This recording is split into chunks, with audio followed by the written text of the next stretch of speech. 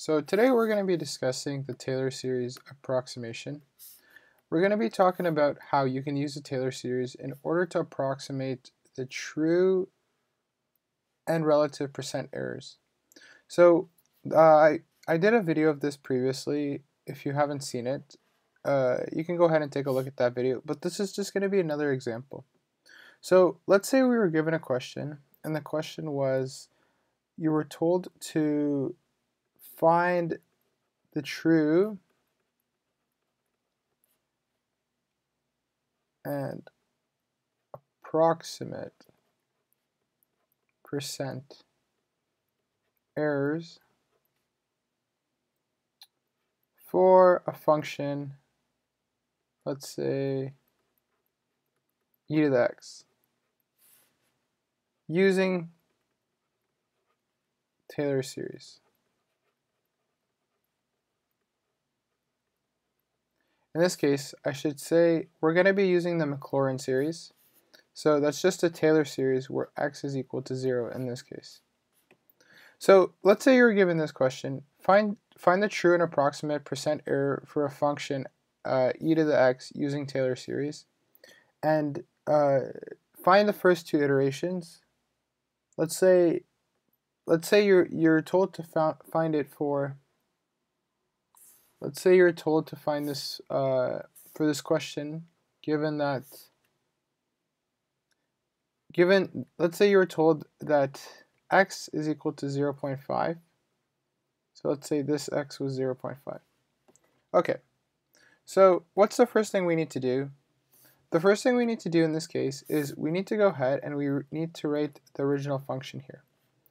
Let's go ahead and find the Mclaurin series for this.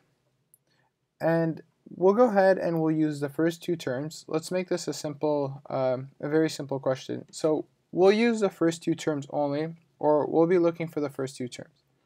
So f at x, the first thing you have here is e to the x. And then if you evaluate e to the x at 0, you're going to go ahead and if you plug this in your calculator, what you're going to get is 1. You're going to get a value of 1 here. And then let's go ahead and take the first derivative of e to the x, so that doesn't change. You're going to get f at 0, and you're going to get 1 again. Okay, so as I mentioned, we're going to go ahead and we're going to use only two terms in this case. The Mclaurin series will keep going on forever in this case, and if you use more terms, all that's going to happen is your true and approximate errors are going to keep shrinking for each iteration.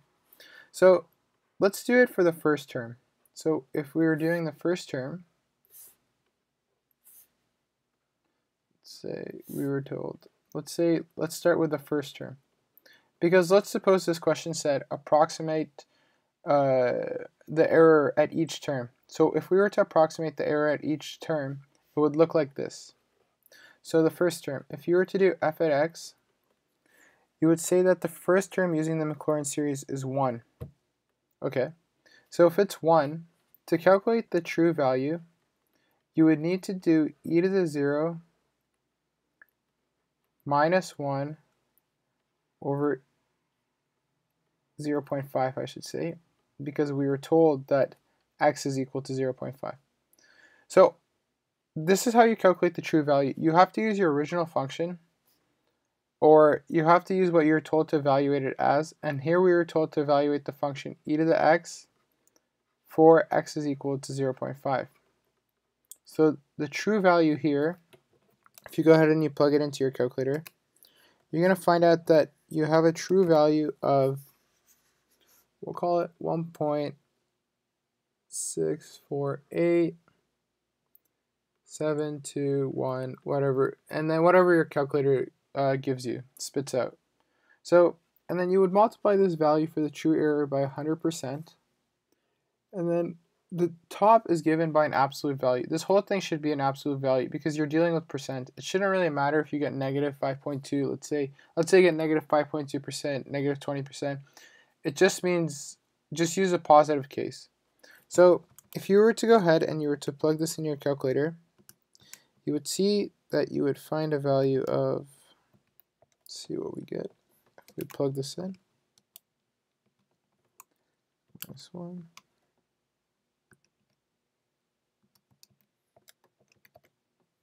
So if we were to plug this in, we would see that we get a value of 39.3%.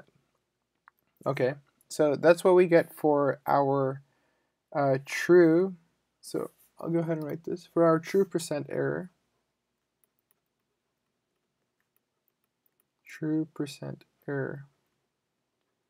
so we get a value of 39.3. So now it's time to go ahead and approximate the relative. If you go ahead and you approximate the relative, what you need to do is use your term you found with the Mclaurin series. And then you use this term and then you subtract by the previous term using the Mclaurin series, or the previous terms you need to use.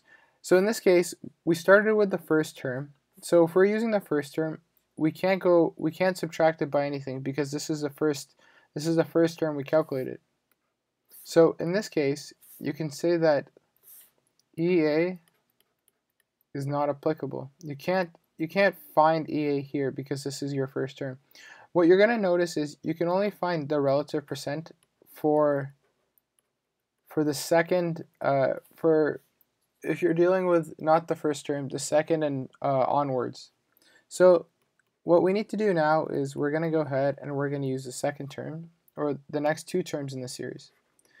If you're using the next two terms in the series, you're going to get 1 plus x. The reason it's 1 plus x is because if you look at the general, if you look here, the general Mclaurin series is CO C1x, where CO and C1x are just the coefficients of the Mclaurin series. So here you have 1, here you have 1, you'll get 1 plus x. So if you're getting 1 plus x, you're actually getting 1 plus 0.5, and you're getting 1.5. So this number 1.5, it's relatively closer to e to the 0.5 because e to the 0.5 is equal to 1.64. So you see we're getting closer. The first time we got 1, now we're getting 1.64. And if we erase this. So it's time to find the true percentage. So to find the true percentage, you would do e to the 0.5 minus 1.5 over e to 0.5. You would put the absolute value here and then multiply it by 100%. And if you do this, you're going to see that you're going to get, do it in your calculator,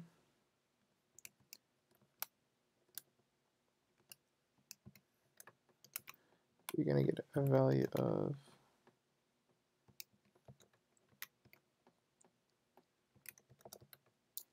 you're going to get a value of 9.02%. So this is what you're going to get for your true error. And then if you were to go ahead and do the relative error, now you would use your approximation that you just calculated using your Mclaurin series right here. And then you would subtract it by the previous term that you found. The previous term here, using only one term, was 1. So you subtract this by 1. And then you would divide the whole thing by 1.5. And then same thing applies. This is relative error. So just go ahead and put those. And then it's a percentage, so you multiply this by 100. If you're doing this, you're just going to go ahead, you're going to plug it in your calculator. And you should get a value of, let me go ahead and plug this. So you should get a value of 33.3%. So there you have it.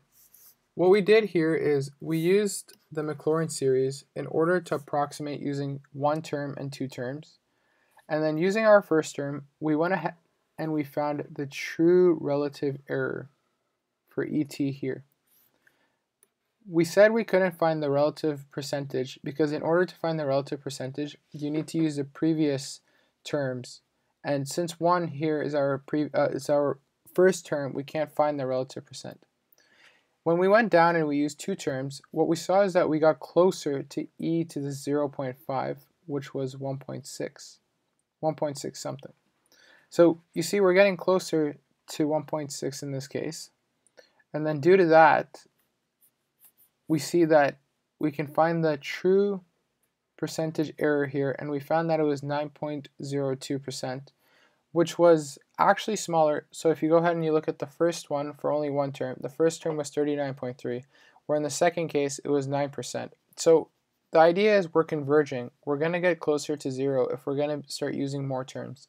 And then we calculated our first relative percentage error using 30, and we got 33.3%. We used the term we calculated using the Mclaurin series, and then we subtracted by the previous term we found with the Mclaurin series. So that concludes this video. If you enjoyed it, please make sure to leave a like, comment, and subscribe. If you have any questions, please make sure to leave it in the comment section below, and thank you for watching.